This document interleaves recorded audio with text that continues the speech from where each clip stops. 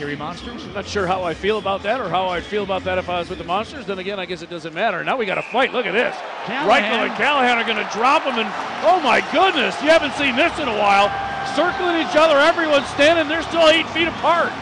I haven't seen Callahan drop him in a while. And no, look at this. They're down in the Grand Rapids zone to my right, and now they finally get close to one another. Rychel's backing, Callie's stepping in, just looking for the reach. I have not seen two guys square up and stay separated this long for a long time. Callahan in with a couple of pretty good rights, and another one, and down he goes. You like that? Rychel got popped, and he's a little slow in getting up. And you know what? Pretty classy move by Callie, because he could have popped him again when he was sitting down there, and he did not. Rychel was down. Callie could have unloaded another one. He didn't.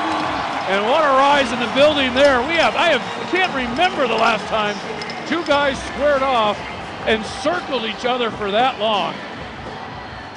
That was like the old days of hockey, Larry, that staged kind of fight. Right. They were talking on the draw. As soon as the puck went down, the gloves came off. Boy, they separated for a while. Neither really connected initially, and then Callie caught him. Oh boy.